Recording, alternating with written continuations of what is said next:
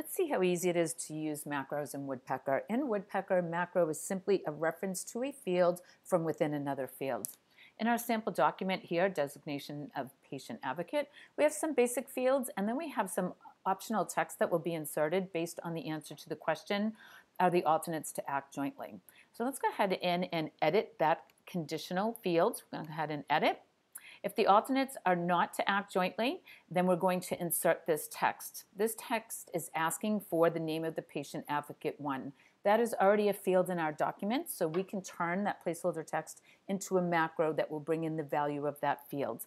To do so, just highlight the placeholder text. Click on the little gray box in the right-hand corner. That's going to bring up a list of your clauses and the fields in the current document in which you're working. We'll go ahead and select that field. So the placeholder text is now surrounded with single curly braces, which denotes this is now a macro.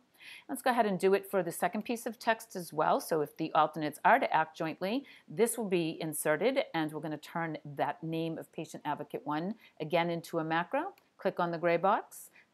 Scroll through your clauses, find your field. Again, we have the single curly braces. We'll go ahead and save.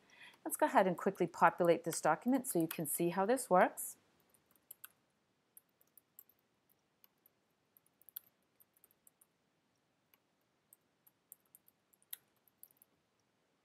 And we'll start with alternates to act jointly. The answer will be no, and go ahead and populate. You can see the text that will be populated in the document with a macro that's going to pull in the value of the name of patient advocate 1. And here we are here, so when the text gets pulled in, the macro is replaced with my name.